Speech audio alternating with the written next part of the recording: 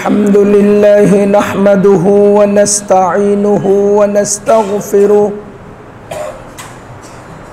ونؤمن به ونتوكل عليه ونعوذ بالله من شرور أنفسنا ومن سيئات أعمالنا من يهده الله فلا مضل له ومن يضلله فلا هادي له ونشهد أن لا إله إلا الله وحده لا شريك له ونشهد أن سيدنا ونبينا وحبيبنا وحبيب ربنا ومولانا محمدا عبده ورسوله صلى الله تعالى عليه وعلى آله وأصحابه وبارك وسلم تسليما كثيرا كثيرا أما بعد فقد قال الله تبارك وتعالى في كلامه المجيد والفرقان الحميد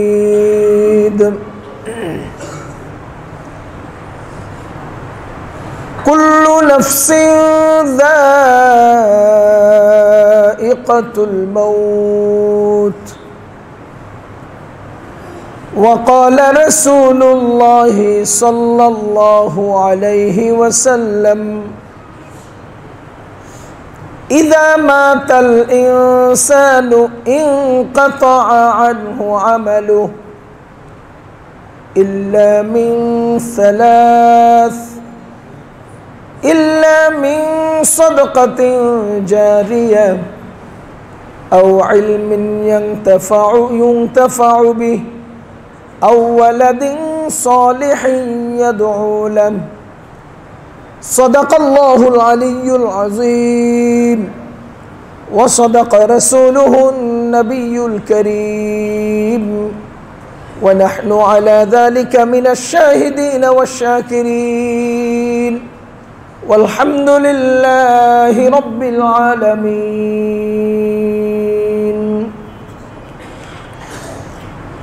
الحمد لله আল্লাহ রব্বুল আলামিনের অশেষ মেহেরবানি যে আল্লাহ তাআলা মেহেরবানি করে আমাদেরকে মসজিদে এসে কাতারবদ্ধভাবে বসার তৌফিক দিয়েছেন এবং জুমআ পূর্ববর্তী দিনে কিছু আলোচনা শোনার জন্য আগে আগে মসজিদে আসার তৌফিক দিয়েছেন।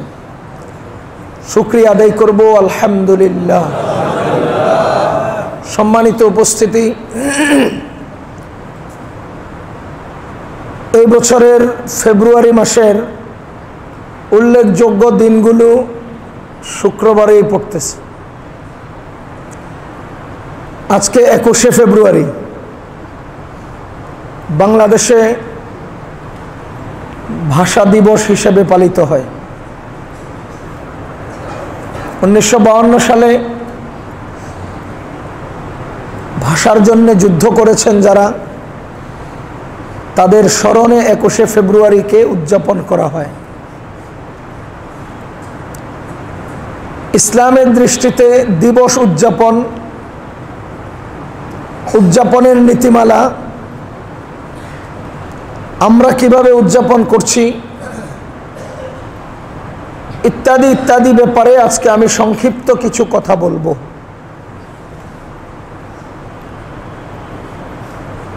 ভাষা, আগে আমাদের বুঝতে হবে ভাষা।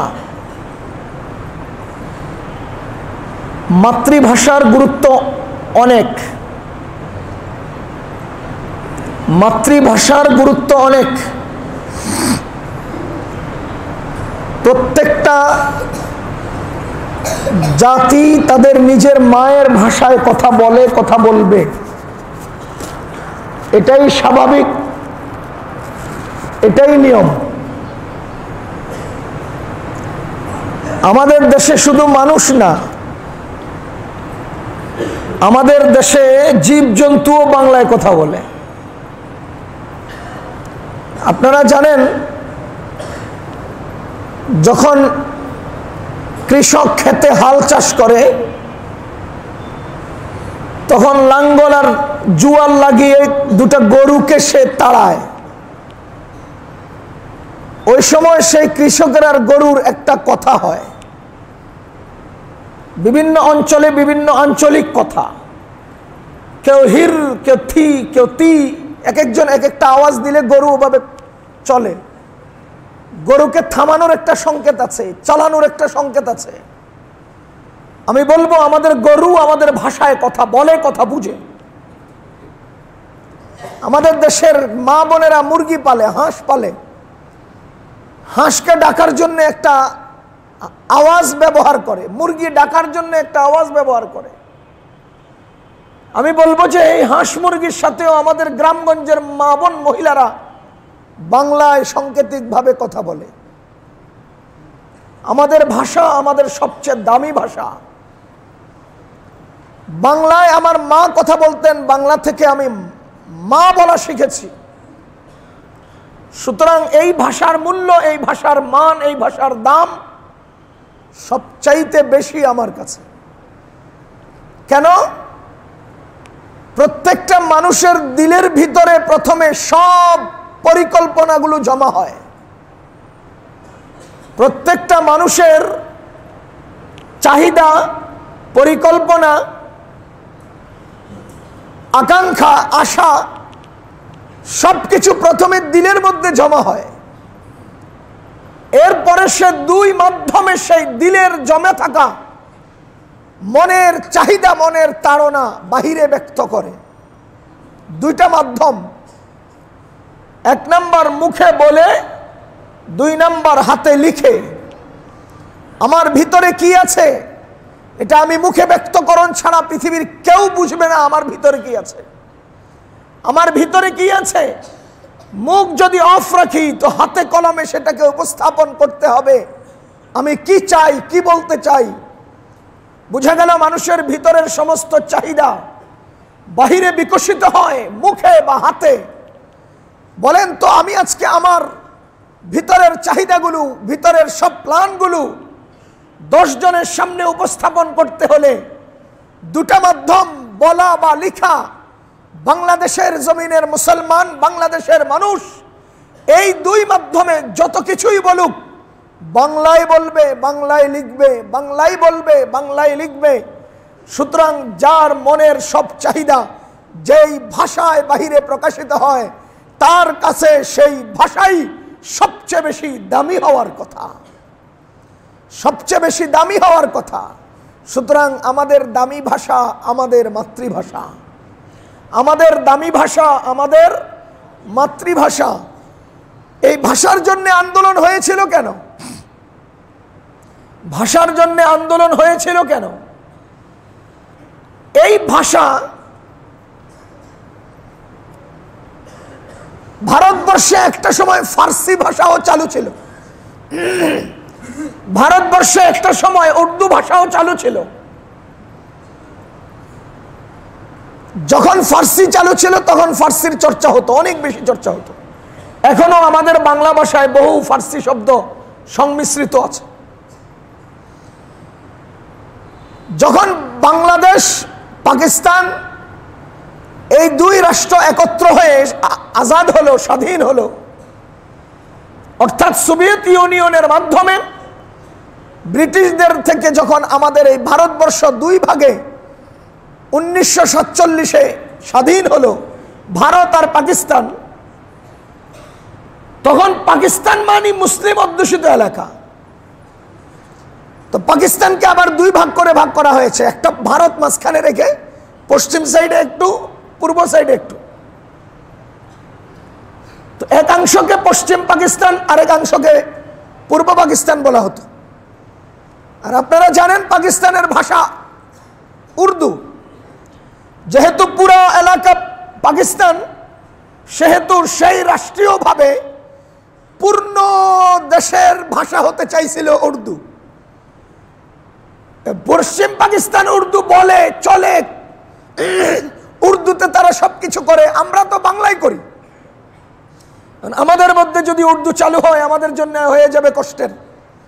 তখন আমাদের চলমান সেই বাংলা ভাষাকে বহাল রাখার জন্যে আমরা রাষ্ট্রীয় ভাষা বাংলা চাই, এই স্লোগানে আমাদের ভাষার জন্য আন্দোলন হয়েছিল। আমরা আলহামদুলিল্লাহ আমাদের মাতৃভাষাকে আমাদের রাষ্ট্রীয়ভাবে কার্যকর করতে পেরেছি। বাংলায় আমরা কথা বলি।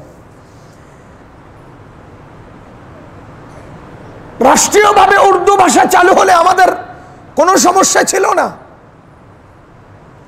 আমাদের কোনো সমস্যা ছিল না। বলে কেন?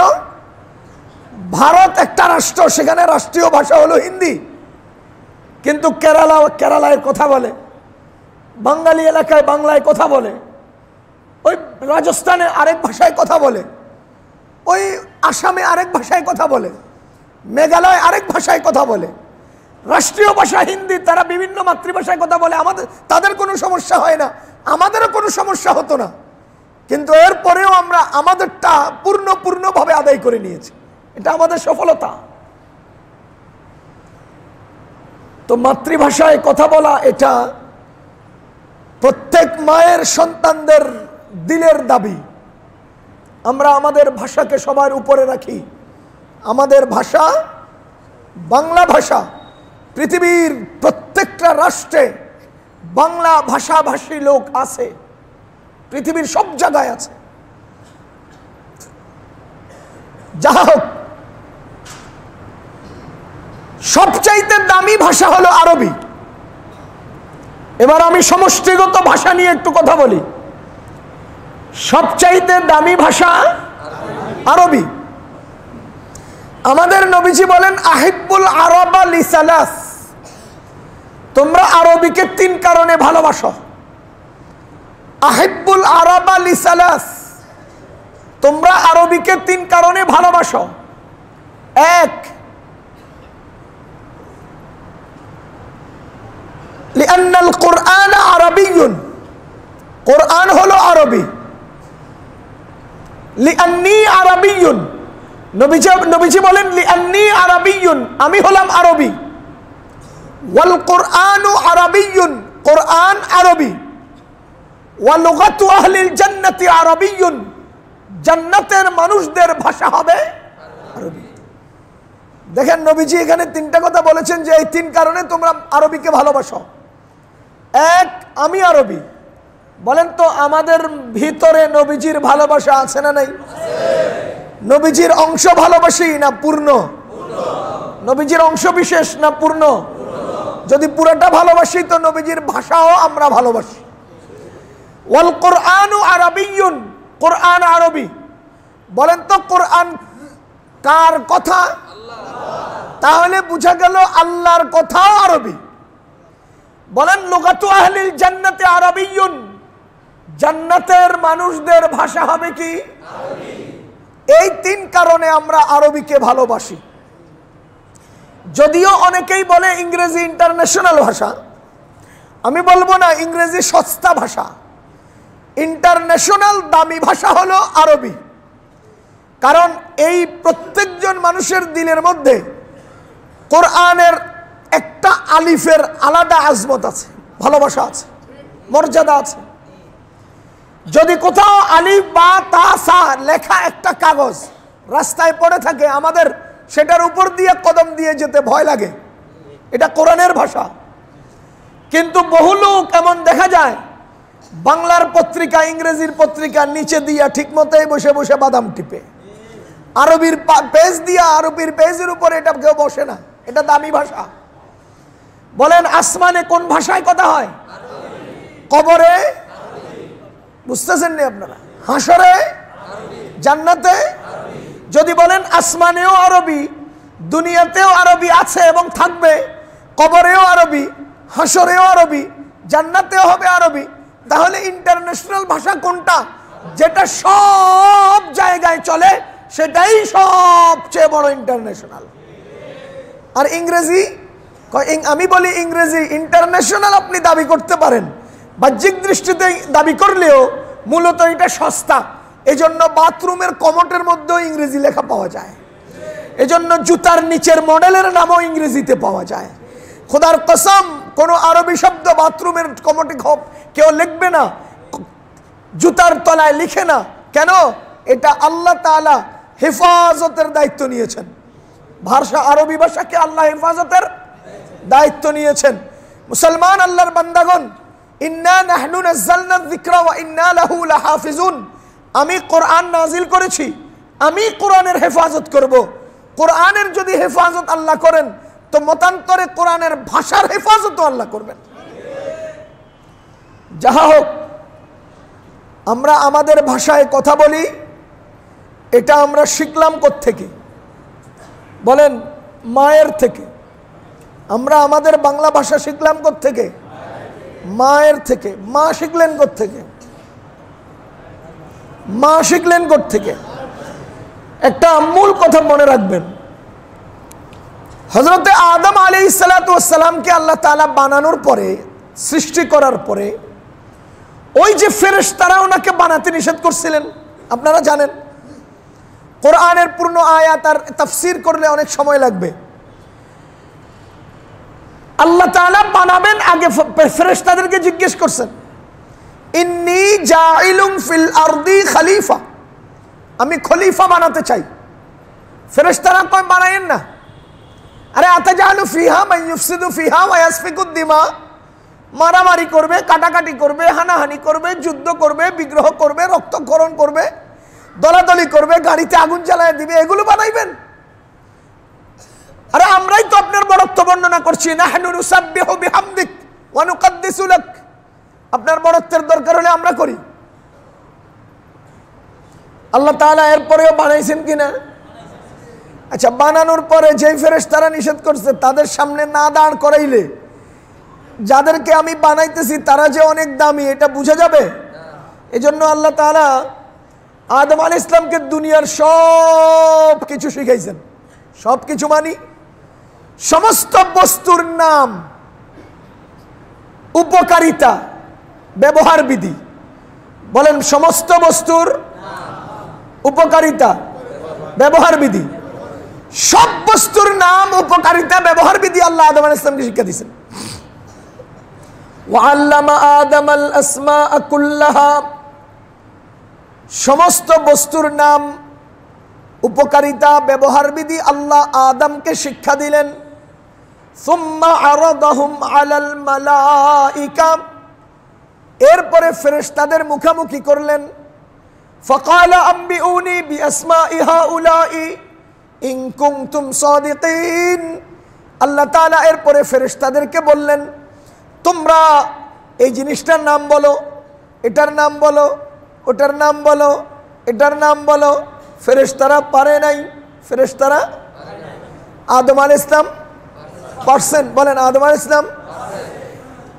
মুসলমান, একটা জিনিস, পৃথিবীর বুকে কতটা ভাষায় কত নামে নামকরণ করা হয় বুঝেন নাই? কোরআনের ভাষায় মানুষকে কি বলা হয়? ইনসান, নাস। বাংলা ভাষায় বলেন, ইংরেজিতে বুঝেন নাই? তাহলে প্রত্যেকটা জিনিসের ভিন্ন ভিন্ন ভাষায় ভিন্ন ভিন্ন নাম আছে না নাই? প্রতিটি ভাষার আলাদা নাম। তাফসীরের কিতাবে আসছে আল্লাহ রাব্বুল আলামিন সেদিন আমাদের আব্বাজান আদম আলাইহিস সালাতু ওয়াস সালামকে 7 লক্ষ ভাষা শিক্ষা দিয়েছেন। 7 লক্ষ ভাষা মানে এক একটা বস্তুকে 7 লক্ষ ভাষায় কি বলা হয়, প্রত্যেকটা বস্তুর 7 লক্ষ ভাষায় সেই বস্তুর নাম আল্লাহ আমাদের আব্বাকে শিখাইছেন। কথা বুঝতেছেন? যদিও আমাদের দেশের কিছু বৈজ্ঞানিক থিওরিতে, কিছু বিবর্তন মতবাদে আমাদের দেশীয় মানুষ মুসলমান ইংরেজি শিক্ষায় শিক্ষিত হয়ে তারা ওই বানরের থেকে মানুষ হওয়ার বিবর্তন মতবাদ বিশ্বাস করছে। আরে বেয়াকুফ, তোমরা তোমাদের আব্বা বানর থেকে মানুষ হইতে পারো, আমরা আমাদের আব্বা সর্বশ্রেষ্ঠ শিক্ষিত আদমের সন্তান মানুষ। ওই বানর অসভ্য, এর লিগে তোরাও অসভ্য। বানরে বিয়ে করে না, এর লিগে তোরাও বিয়ে করস না। বানরের লুঙ্গি আর কুর্তা গায়ে দেয় না, এর লিগে তোরাও ল্যাংটা থাকস। আমাদের আব্বা সভ্য, আমাদের আব্বা শিক্ষিত, কথা কন। সুতরাং ওই সমস্ত বিজ্ঞানের থিওরিগুলোকে লাথি মেরে ফেলে দেওয়া উচিত।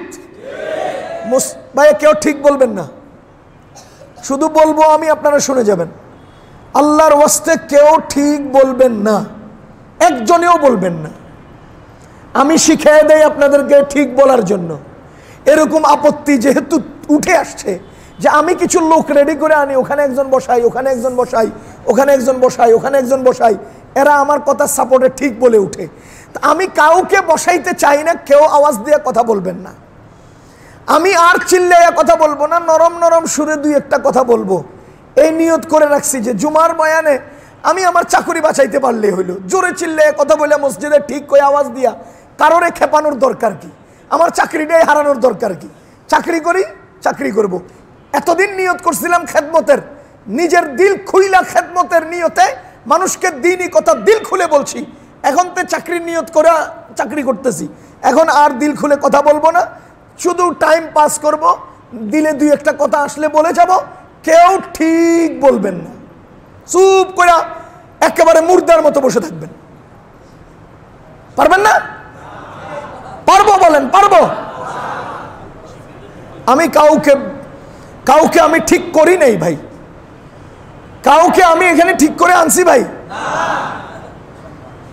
আল্লাহ দরদ নিয়ে কথা বলার তৌফিক দাও। তো কি বলছিলাম, যে আমাদের আব্বাজানকে আল্লাহ কত ভাষা শিক্ষা দিয়েছেন? আদম আলাইহিস সালাম থেকে কিয়ামত পর্যন্ত যত মানুষ তৈরি হবে, পৃথিবীর যতটা অঞ্চল আবাদ হবে, এই আবাদি অঞ্চলে এই মানুষের পরম্পরায় কিয়ামত পর্যন্ত আদমের সন্তানগণ 7 লক্ষ ভাষায় কথা বলবে। তাহলে বুঝে গেল আমরা বাংলায় কথা বলি কি না। আমাদের আল্লাহ আমাদের আব্বাজান আদম আলাইহিস সালাতু ওয়াস সালামকে বাংলা ভাষাও শিক্ষা দিয়েছিলেন।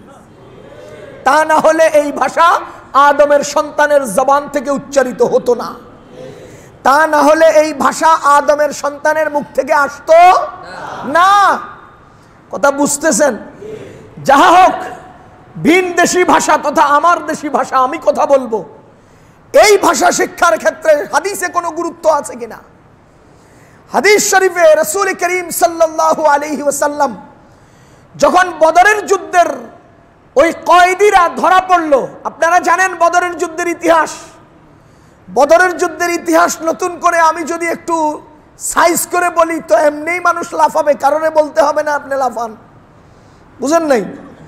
আমি এই জন্য ইতিহাস বলতে চাই না। বদরের যুদ্ধে মাত্র 312 জন সাহাবাই কেরামকে নিয়ে 1000 সশস্ত্র বাহিনীকে পর্যদস্ত করে 70টাকে জাগায় শেষ করে বাকি 70টাকে ধরে ছাগলের মতো বেঁধে মদিনা শরীফ নিয়ে গেছেন নিরস্ত্র সাহাবাই কেরাম। এখন এই 70টারে যে নিয়ে গেলেন, এদেরকে কি করবেন? এদের সাথে কি আচরণ হবে? আমাদের আবু বকর রাদিয়াল্লাহু তাআলা আনহু বলেন, ইয়া রাসূলুল্লাহ, আমাদের তো মাত্র শুরু, আমাদের তো মাত্র শুরু, এদেরকে মারতে না দিয়া মুক্তিপণ লয়ে ছেড়ে দেন। আমাদের ওমর রাদিয়াল্লাহু তাআলা গরম, তিনি বলেন, ইয়া রাসূলুল্লাহ, আমার আত্মীয়টা আমার হাতে দেন, তার আত্মীয়কে তার হাতে দেন, ওর আত্মীয়রে ওর হাতে দেন। আমরা আমাদের আত্মীয়দেরকে কল্লাটা ফালামু আর বলমু, ইসলামের মোকাবেলে আসলে পরিণতি এমনই হয়। ও মুসলমান, আমাদের নবীজি পরামর্শ সাপেক্ষে আবু বকর রাদিয়াল্লাহু তাআলা আনহুর রায়কে প্রাধান্য দিলেন। আবু বকর কেন? আরহামু উম্মতি বি উম্মতি আবু বকর, আমার উম্মতের সবচেয়ে রহম দিলওয়ালা উম্মত হলো আবু বকর। ওয়া আশাদ্দুহুম ফি আমরিল্লাহি ওমর, আমার উম্মতে আল্লাহ আল্লাহর রাসূলের বিধানের ক্ষেত্রে মজবুত ওমর। মজবুত কে? আবু বকর দয়ালু, আবু বকর। একদিন নবীজি সাল্লাল্লাহু আলাইহি ওয়াসাল্লামকে আবু বকর রাদিয়াল্লাহু তাআলা আনহু বলেন, ইয়া রাসূলুল্লাহ, আপনার উম্মতের জন্য একটু মাগফিরাতের দোয়া করেন না। কিসের দোয়া? মাগফিরাতের দোয়া করেন না। আমাদের নবীজি বলেন, আল্লাহ তাআলা আমার উম্মতকে এভাবে কোষবদ্ধ করলেন, করে বললেন যে আল্লাহ আমার উম্মতকে এক কোষ মাফ কইরা দেখ। সুবহানাল্লাহ কই না? ঠিক কইতে না করছে দিকে সুবহানাল্লাহ কইতো না। আল্লাহ আমার উম্মতকে এক কোষ পরিমাণ মাফ করে দেখ। আবু বকর রাদিয়াল্লাহু তাআলা বলেন, ইয়া রাসূলুল্লাহ, আরেকবার বলেন না, আরেকবার বলেন না। এরে উম্মতের জন্য। আবু বকর কার জন্য বলতেছে? উম্মতের। ইয়া রাসূলুল্লাহ, আরেকবার বলেন না। তো নবীজি বলেন, আল্লাহ আমার উম্মতকে এই পরিমাণ এক কোষ মাফ করে দেখ। আবু বকর রাদিয়াল্লাহু তাআলা বলেন, ইয়া রাসূলুল্লাহ, আরেকবার বলেন না, আরেকবার বলেন না। ওমর রাদিয়াল্লাহু তাআলা পিছন দিয়ে বলেন, যে আরে আবু বকর, আপনি নবীজিকে বারবার বলার জন্য বলছেন, আপনি কি মনে করছেন আল্লাহর হাত আমগো হাতের মতো? আল্লাহ তো এক কোষে সবাই পার করে দিতে পারে। কিরে, আল্লাহ চাইলে এক কোষে সবাই পার করতে পারে না? আল্লাহু আকবার। আরহামু উম্মতি বিউম্মতি আবু বকর। আবু বকর হলেন এই উম্মতের সবচেয়ে বেশি দয়ালু, সবচেয়ে বেশি মায়ালু, মায়াওয়ালা উম্মত। ও মুসলমান, হযরতের আবু বকর রাদিয়াল্লাহু তাআলা আনহুর রায় অনুপাতে বদরের কয়েদীদের সাথে ওই আচরণই হলো মুক্তিপণ দিয়ে ছেড়ে দেওয়া হবে। এখন আপনারা বলেন, আবু জাহালের দাওয়াতে যারা আসছে যুদ্ধ করতে, সবাই কি বড় লোক? কথা কয় না। মাঝে মধ্যে আমরা রাজনৈতিক দলের লোক বাড়ানোর জন্য, মিছিলের লোক বাড়ানোর জন্য, এই যে কয়দিন আগে নির্বাচন গেল, আমার পক্ষে মিছিল বড় করার জন্য সিঙ্গারা খাওয়াই 100 টাকা করে দিয়া মিছিলের লোক বাড়াই নাই। কথা। এখন যদি ঘটনার চক্রে হেডি কোনো জায়গায় আটকে যায়, দিছিলাম কত? কন না 100। হের যদি 4 বেলা খাওয়ান লাগে 100 টাকা আছে না শেষ? তো এই মার্কা গরিব কিছু কর্মী আছে না জগতে? তো ওই বদরের যুদ্ধের কিছু কর্মীও এরকম ছিল যারা খালি আব্দুল্লাহ, মালপত্র নাই। এখন নবীজি বলছে তুই মুক্তিপণ দিয়া যাবি। হ্যাঁ কো হুজুর, আমার তো ওরা আনছে ভাড়া কইরা, যা দিছে সব শেষ, বাড়িতে নাই কিচ্ছু, আমি মুক্তিপণ কি দিব? আমার তো মুক্তিপণ দেওয়ার নাই কিছু। তো সাহাবায়ে কেরামকে নিয়ে নবীজি আবার পরামর্শ করলেন এবং সিদ্ধান্ত করলেন, যাদের মুক্তিপণ দেওয়ার টাকা নাই, সম্পদ নাই, তারা আমার 10 জন সাহাবীকে সুরিয়ানি ভাষা শিখাই দিবা। এরা শিখে ফেলবে সুরিয়ানি, তুমি আজাদ। আরেকজনকে তুরিয়ানি শিখাইবা, তুমি আজাদ। আরেকজনকে ভিনদেশি ওই ভাষা শিখাইবা, তুমি আজাদ। আপনারা বলেন, এই যে সাহাবায়ে কেরামকে ভিনদেশি ভাষা শিক্ষা দিলেন আমাদের নবীজি দ্বীনের দাওয়াতের ইচ্ছায়, বলেন তো যদি ভিনদেশি ভাষা সাহাবীগণকে নবীজি নিজে শিখান, বুঝা গেল নবীজি ভিনদেশি ভাষা শিখাকে সুন্নত সাব্যস্ত করে দিয়েছেন। কি জন্য? কি জন্য? উদ্দেশ্য কি? দিন শিখানো, দিন চর্চা, দিন প্রচার। বলেন উদ্দেশ্য কি? দিন প্রচার। আমি যদি আমেরিকায় গিয়ে দিন প্রচার করতে চাই, আমার ভাষার লোকজন হবে 10 জন, কিন্তু সেখানে মানুষ আছেন আরো 90 জন। সেই 90 জনের কাছে আমাকে দিন পৌঁছাতে হলে সেই ভাষা আমার আগ্জ করতে হবে, শিখতে হবে। সেই জাতীয় প্রয়োজনে যদি আমরা অন্য ভাষা শিক্ষা করি, এটাও আমাদের নবীজি সাপোর্ট করেছেন। এই দৃষ্টিকোণ থেকে এটাও ইবাদতের অন্তর্ভুক্ত হবে। সুতরাং আমাদের ভালোবাসা, আমাদের ভাষাকে আমরা ভালোবাসি। বলেন আমাদের ভাষাকে আমরা ভালোবাসি, আমাদের ভাষায় আমরা কথা বলবো। বলেন আমাদের ভাষায় আমরা কথা বলবো। আমাদের সকাল হবে আমাদের ভাষায়। বলেন আমাদের সকাল হবে, আমাদের দুপুর হবে, আমাদের ঘর হবে, আমাদের পরিবার হবে, আমাদের ব্যবসা হবে, আমাদের মসজিদ হবে, আমাদের মাদ্রাসা হবে, আমাদের সব জায়গায় আমাদের ভাষা। বলেন আমাদের সব জায়গায় আমাদের। এটা কি স্বীকার করলেন? কথা স্বীকার করলেন? আরো জোরে বলেন স্বীকার করলেন? যদি কেউ তার সকালকে অন্যদের ভাষায় বানিয়ে ফেলে, সে আমাদের ভাষাকে ভালোবাসলো না। বলেন সে আমাদের ভাষাকে। যে কারো বিকালকে অন্যের ভাষা বানিয়ে ফেলে, সে আমাদের ভাষাকে। যে তার ঘরকে অন্যের ভাষা বানালো, সে আমাদের ভাষাকে। কথা কি স্বীকার করলেন? এবার বলেন আপনাদের সন্তানরা আপনাদেরকে ড্যাডি বলে ডাকে কিনা? কথা কয় না। কথা কয় না।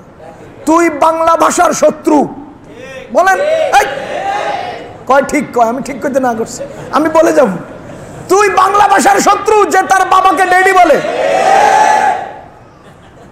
কথাই কইতে আপনার ওই ব্যক্তি বাংলা ভাষার শত্রু যে প্রতিটি কথায় কথায় বাঙালির সামনে ইংলিশ শুরু করে, উর্দু শুরু করে, আরবি শুরু করে, ফার্সি শুরু করে, দলিলের প্রয়োজনে কোরআন হাদিসের আরবি অবশ্যই বলতে হবে, কিন্তু কথায় কথায় ইংরেজি, আরবি, ফার্সি, উর্দু, ভিনদেশি ভাষা চর্চা করা এটা বাংলা সাহিত্য অথবা বাংলা ভাষাকে ভালোবাসার প্রকাশ নয়। টাইমও শেষ হইতেছে না, নাহলে এখনই ছেড়ে দিলাম। আপনাদের সমাজে, আপনাদের ঘরে নিজের মাকে কি বলে ডাকে? বাবাকে কি বলে ডাকে? চাচাকে কি বলে ডাকে? চাচাকে চাচা ডাকে, চাচাকে চাচা ডাকে, বাবাকে বাবা ডাকে। হায় হায় হায়, সালাম নাই সালাম গুড মর্নিং হয়ে গেছে, সালাম নাই সালাম কি হয়ে গেছে? Good morning. মুসাফা নাই হ্যান্ডশেক হয়ে গেছে। আমাদের সকাল, আমাদের বিকাল, আমাদের দুপুর, আমাদের রাত, আমাদের ঘর, আমাদের পরিবার। আরে যেই ভাষা দিবস পালন করো তোমরা তো সেই দিবসটাও ইংরেজি বানায় ফেলছো। ভাষা দিবস কেন? বাংলা ভাষার বাংলা মাস বাংলাদেশিদের জন্য নাই? বলেন, বাংলা ভাষার বাংলা মাস বাংলাদেশিদের জন্য নাই? তাহলে আপনি বাংলা ভাষার সেই দিবসটাকে ইংরেজি 21 পালন করেন কেন? এগুলো বললে চাকরি থাকবো না ভাই, লেগে কইতাম না। আমি যে হারে ডরান শুরু করছি, কবে জানি আমার চাকরিটা জায়গা। আমি খুব ভয় পাইতেছি, এখন খুব ভয় পাইতেছি। এই জন্য আমার আলোচনার মাঝখানে কেউ ঠিকঠাক কয়েন না ভাই, উদাউদি আমার চাকরিটা খায়েন না, উদাউদি আমার চাকরিটা খায়েন না, কেউ ঠিক বলবেন না। পারবেন না, পারবেন না ইনশাল্লাহ, কেউ ঠিক বলবেন না। আর আমি 2-4টা কথা বলবো, কোনো আওয়াজ নাই, স্বাভাবিক গতিতে বলে যাব। আমার চাকরি থাকা দরকার, আমার ইমামতি দরকার। আল্লাহ আমাদেরকে বুঝ দাও, বুঝ দাও। তো ভাই, আমাদের সকাল সন্ধ্যা হবে কোন ভাষায়? ঘুম থেকে জাগবো তো কোন ভাষায়? ঘুমাবো তো কোন ভাষায়? বাংলায়। আমাদের বাংলা আমাদের সবচেয়ে দামি, আমাদের বাংলা আমাদের সবচেয়ে দামি। আমার একজন উস্তাদ ছিলেন, তিনি ঢাকায়, আমরা তার কাছে পড়ছি। উনি আমাদের ক্লাসে কথা বলতেন এক স্টাইলে, আর স্বাভাবিক কথা বলতেন পুরা নোয়াখালী, মানে একদম নোয়াখালী, কাট্টা নোয়াখালী কথা বলতেন। তো একদিন আমি জিজ্ঞেস করছি, হুজুর আপনি যে এইভাবে কাটা কাটা নোয়াখালী কথা কন? হ্যাঁ হুজুরের বুকে হাত দিয়ে কয়, আনা নোয়াখালী ওয়ালা ফখর, আমি নোয়াখালীরা আল্লাহর, মানে কোনো অহংকার নাই, আমি অহংকার নাই, বিনা অহংকারে বলছি আমি নোয়াখালীর। পরে জিজ্ঞেস করলাম, আপনি অহংকার নাই কয়ে যে অহংকারটা করলেন, এটা কেন করলেন কন তো? তো উনি একেবারে A to Z নোয়াখালীর বহু ফজিলত বয়ান করলেন। নোয়াখালীতে সেই সারা বাংলাদেশের অলিতে গলিতে যাও, যেই কোনো গ্রামগঞ্জে যাও, সেই উত্তরবঙ্গ দক্ষিণবঙ্গে যাও, যদি মুরব্বীদেরকে জিজ্ঞেস করো কোরআন কার কাছে শিখছ, তো তারা উত্তর দিবে আমাদের উস্তাদ ছিলেন নোয়াখালীর।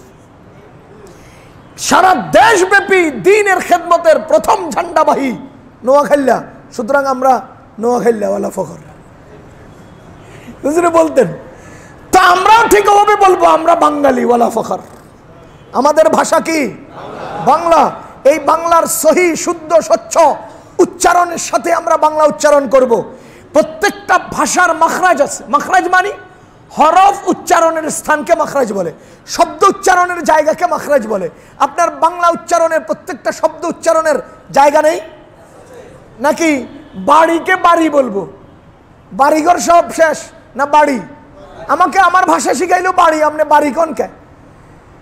আমাকে আমার ভাষায় শিখাইলো নাড়া, আপনি নাড়া কোন কেন? বুঝা গেল? ভাষাকে সুন্দর করে উপস্থাপন, এটা ভাষার দাবি। আজকে ভাষা দিবসের দাবি হলো ভাষাকে সুন্দর করে উপস্থাপন করা। আমরা বাংলায় কথা বলি, বাংলা আমাদের মায়ের ভাষা, বাংলায় আমাদের মনের ভিতরের সকল চাহিদাকে ব্যক্ত করি, সুতরাং বাংলা আমাদের সবচেয়ে প্রিয় ভাষা। এখন আসেন, একটা কথা না বললে নয়, মাত্র 2 মিনিটে বলবো, ওটাও আমার আরো আধা ঘন্টা সময় লাগবে। আজকের যেই দিনটা আমরা পালন করছি, আমি গত রাত্রে কিশোরগঞ্জে প্রোগ্রাম ছিল আমার। কিশোরগঞ্জ শহরে হাজার হাজার ফুল ফুল ফুল, গোল গোল ফুল, পাতা পাতা ফুল, মাঝখানে গোলাকার কি জায়গা, সেখানে শ্রদ্ধাঞ্জলি এরকম লেখে দলবদ্ধভাবে লোকজন হাঁটিয়া হাঁটিয়া শহীদ মিনারে এই ফুলগুলো দিয়া 1 মিনিট নীরবতা পালন করিয়া এরপরে ফিরিয়া আসিতেছে। আপনারা বলেন তো, শহীদদের মিনারার সামনে এই ফুলগুলো দেওয়ার দ্বারা আপনার কি ফায়দা হচ্ছে? বলতে হবে কি ফায়দা হচ্ছে। আমি কিন্তু রাষ্ট্রীয় কানুনকে ছোট করছি না। রাষ্ট্রীয়ভাবে, দেশীয়ভাবে, সাংস্কৃতিকভাবে যদি এটা পালন করেন সেটা আপনার ব্যাপার, আমাদের কোনো আপত্তি নেই। কিন্তু শরীয়ত বলছে ভাইয়ে 2 ভাগ পাবে, বোনে 1 ভাগ পাবে। কোনো ভাইয়ে তার বোনের আধা ভাগটাও দেয় না, যে আমরা কি বা করতে পারি, দেন না, সেটা আপনাদের ব্যাপার। শরীয়ত নামাজ ফরজ করছে, শতকরা 50% মানুষ নামাজ পড়ে না, আমরা কি করতে পারি না পড়া, এটা আপনাদের ব্যাপার। শহীদ মিনারে মিনারা দেওয়া, কি বলে, ফুল দেওয়া, ফুল পুষ্পস্তবক অর্পণ করা, সেটা আপনাদের ব্যাপার। শরীয়ত কি বলছে সেটা আমরা বলে দেব, পালন না পালন, করা না করা, সেটা আপনাদের ব্যাপার। মিনারাটা বানাইলেন পয়সা খরচ করে, ফুলগুলো দিলেন পয়সা খরচ করে, সময়টা দিলেন নিজের জীবনের, চুপ করে খাড়ায় রইলেন মূর্তির মতো। এটা কি? এটা ইসলাম নয়, এটা শরীয়ত নয়, এটা মুসলমানের কোনো কাজ নয়। এখন শহীদ মিনার আসলে কোন শহীদের মিনার? এটা 21শে ফেব্রুয়ারির শহীদের না 71-এর শহীদের? কোন শহীদদের? 21শে ফেব্রুয়ারির শহীদদের মিনার। তো 71-এর শহীদদের কি করছিলেন? কিছু বানান নাই, স্মৃতিসৌধ, শুধু স্মৃতিসৌধটা। আচ্ছা যাও, তারপরেও তো কিছু উপহার দিছেন। তো আমি বলতে চাই ভাই, শহীদদের শাহাদাত যদি আল্লাহর দরবারে কবুল হয়ে যায়, তো কোরআনের ভাষায় সবচেয়ে মর্যাদাশীল মৃত্যু শহীদদের মৃত্যু। সবচেয়ে মর্যাদার মৃত্যু শহীদদের মৃত্যু। শহীদ আবার 3 প্রকার। শহীদ কয় প্রকার? আসল শহীদ, অভিনয় শহীদ, ফজিলত শহীদ, দাবি শহীদ, 4 প্রকার হয়ে গেছে এখনকার জমানার জন্য। আসল শহীদ বলেন, আসল শহীদ, অভিনয় শহীদ, অভিনয় শহীদ অথবা অভিনেতা শহীদ। অভিনেতা শহীদ কি? 3 নম্বর ফজিলতে শহীদ, 4 নম্বর দাবিতে শহীদ। বলেন, আসল শহীদ যে আল্লাহ আল্লাহ রাসূলের জন্য, দ্বীনের কালিমা বুলন্দের জন্য, কোরআনের পক্ষে ময়দানে জীবন দান করে যুদ্ধরত অবস্থায় শাহাদাত বরণ করেন, তারা হলেন আসল শহীদ। 2 নম্বর অভিনেতা শহীদ। অভিনেতা শহীদ হলো যুদ্ধের ময়দানে তারা জিহাদ করে, যুদ্ধ করে, কিন্তু তারা মুনাফিক, আল্লাহ আল্লাহ রাসূলের জন্য করে নাই। ওই কাফেরদের চান্স পাইলে তাদের সহযোগিতা করবে মুসলমানের ভিতরে, আর না হলে মুসলমানরা বিজয় হলে গনিমতের মাল ভোগ করবে। এই জন্য গেছিল অভিনয় করার জন্য, মূলত এরা যুদ্ধ করার জন্য যায় নাই। ঘটনার চক্রে মার খেয়ে গেছে। এই বেটাও শহীদ, কিন্তু এটা আসল শহীদ না অভিনেতা শহীদ? 3 নম্বর শহীদ হলো ফজিলতের শহীদ। বলেন কিসের শহীদ? আমাদের নবীজি বলেন, মান কুতিলা দুনা মালিহি ফাহুয়া শাহীদুন, ওয়ামান কুতিলা দুনা আহলিহি ফাহুয়া শাহীদুন, ওয়ামান কুতিলা দুনা নাফসিহি ফাহুয়া শাহীদুন, ওয়ামান কুতিলা দুনা আওলাদিহি ফাহুয়া শাহীদুন। যে ব্যক্তি নিজের জীবন বাঁচানোর জন্য মারা যায় সেও শহীদ। যে ব্যক্তি নিজের পরিবারের জীবন বাঁচানোর জন্য মারা যায় সেও শহীদ। যে ব্যক্তি নিজের সম্পদ রক্ষার ক্ষেত্রে গিয়ে কারো আক্রমণের শিকার হয়ে মারা যায় সেও শহীদ। আপনারা বলেন, এ আসল শহীদ অভিনেতা শহীদ না ফজিলতের শহীদ? কথা বুঝেন নাই, এ কিসের শহীদ? ফজিলতের শহীদ। 4 নম্বরটা বলবো না, বললে অনেকের মনে কষ্ট যাবে। এটা দাবির শহীদ। এটা কিসের শহীদ? দাবির শহীদ। এরকম দাবির শহীদ আমাদের দেশে হিন্দুদের নামে শুরু তো শহীদ লিখে দেওয়া হয়। এটার নাম কি? শহীদ, দাবির শহীদ। এই জাতীয় দাবির শহীদদের শহীদ শুধু দুনিয়ার কাগজে পত্রে আর পাবলিকের মুখে মুখে, আল্লাহ আল্লাহ রাসূলের দরবারে, কবরে হাসরে তাদের কোনো পাওনা দাওনা নাই। এটি হলো দাবির শহীদ। কিসের শহীদ? তাহলে বোঝা গেল সর্বমোট শহীদ কয় প্রকার? আসল শহীদ, অভিনেতা, অভিনয়ের শহীদ, অভিনেতা শহীদ। বুঝতেছেন? ফজিলতের শহীদ, আর একটা হলো দাবির শহীদ। এরা দাবি করছে শহীদ, দাবি করছে শহীদ। যেরকম আমাদের সমাজে হাজি দাবিদার আছে না নাই? হজ করে আসছে কিন্তু আল্লাহর জন্য করে নাই, নিজের নামে শুরুতে আল হাজ লাগাইবার লেগে করছে। তো এটা কি আল্লাহ আল্লাহ রাসূলের হাজি না নিজের নামের দাবির হাজি? তো এরকম দাবির হাজি আর দাবির শহীদ এক কাতারের শহীদ। ওই দাবির দানবীর এক কাতারের দানবীর, কথা বুঝেন নাই? এটি সব এক জায়গার। যাহা হোক, তো এখন আমরা যে করতেছি যা, আল্লাহর দরবারে যদি শাহাদাতের মর্যাদা পেয়ে যান তো আল্লাহর কাছে এটা দামি শাহাদাত, দামি জিনিস। পক্ষান্তরে তিনি তো মারা গেছেন, তিনি কি করছেন? মারা গেছেন। এখন তার জন্য আমরা আসলে করবোটা কি, আমাদের করণীয়টা কি? যেই মানুষটা মারা যায় তার জন্য জীবিতদের করণীয় কি, এই ব্যাপারে শরীয়তে দিক নির্দেশনা আছে না নাই? আপনাদের জানা মতে মৃত মানুষের কবর অথবা মরা মানুষ কোন জায়গায় শেষ হয়ে গেছে জানি না, নিজের বাড়ির সামনে একটা 3 কোণের চেয়ে এরকম পিলার 3টা গাড়াইয়া হেনে ফুল দেওয়া, এটার কোনো শরীয়তের সিস্টেম কথা কন? নাকি কুল হু আল্লাহ 3 বার, সূরা ফাতিহা 1 বার ব্লুটুথের কানেকশনের মাধ্যমে অথবা বিকাশ অ্যাকাউন্টের মাধ্যমে পড়বেন আর নিয়ত করবেন, নাম্বারও টিপা লাগবে না, তার কাছে ট্রান্সফার হবে। আপনার বিকাশে কি করতে হয়? নাম্বারিং করতে হয়, নাম্বার টিপতে হয়, কোড দিতে হয়, পিন দিতে হয়। কিন্তু আমার কবরের যে বিকাশ অ্যাকাউন্ট লইয়া আমার মা বোন আমাদের দেশীয় শহীদরা বসে আছে, এদের ওখানে কোনো অ্যাকাউন্ট কিচ্ছু নাই, নাম্বারিং করা লাগে না। পড়বেন, ভাববেন, চলে যাবে। পড়বেন, ভাববেন, পৌঁছে যাবে। এবার আপনারা বলেন তো, আমাদের মৃত শহীদদের জন্য আমরা আসলে করব কি, করছে কি? যখন মানুষ মারা যায়, ইদা মাতাল ইনসানু ইনকাতা আনহু আমালু ইল্লা মিন সালাস, মানুষ মারা গেলে তার সব রাস্তা বন্ধ হয়ে যায়, তবে 3টা রাস্তা খোলা থাকে। ইল্লা মিন সাদকাতিন জারিয়া, সদকায়ে জারিয়ার রাস্তা খোলা থাকে। আও ইলমিন ইউনতাফাউ বি, ওই ইলম যে ইলমের দ্বারা মানুষ উপকৃত হয় সেটা চালু থাকে। আও ওয়ালাদিন সালিহিন ইয়াদউলা, নেক সন্তান যদি দুনিয়াতে রেখে যায়, তারা যদি দোয়া করে সেই দোয়া তারা পেতে থাকে। এখন আমরা আসলে দেওয়ার কি, দিচ্ছি কি? এজন্য আজকে 21শে ফেব্রুয়ারিতে মসজিদের মিম্বরে বসে মসজিদের সকল মুসল্লিদেরকে নিয়ে আমি সর্বশ্রেষ্ঠ 21শে ফেব্রুয়ারি পালন করতে চাই। 1 বার সূরা ফাতিহা, 3 বার সূরা ইখলাস এখানে পড়ব, সওয়াব রেসানি করব, এরপরে আমরা আমাদের সুন্নত পড়ব। আউযু বিল্লাহি মিনাশ শাইতানির রাজীম, বিসমিল্লাহির রহমানির রহিম।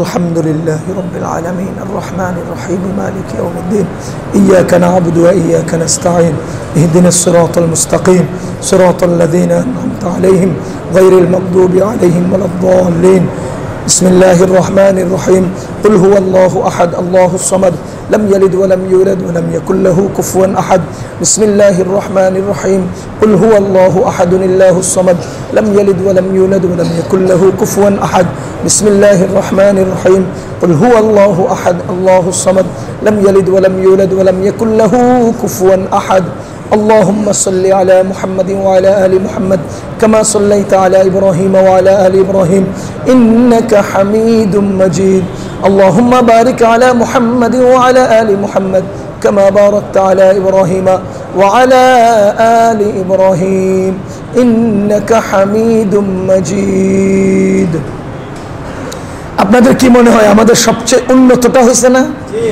আল্লাহ এখন যে আমলটা করলাম এর সওয়াব আমাদের 71-এর 52-এর 69-এর সকল শহীদদের কবরে পৌঁছায়া দেন। আল্লাহ সবাইকে মাগফিরাত দান করুন। আল্লাহ ইসলাম যা বলে নাই তা থেকে ফিরে থাকার তৌফিক আমাদেরকে নসিব করুন।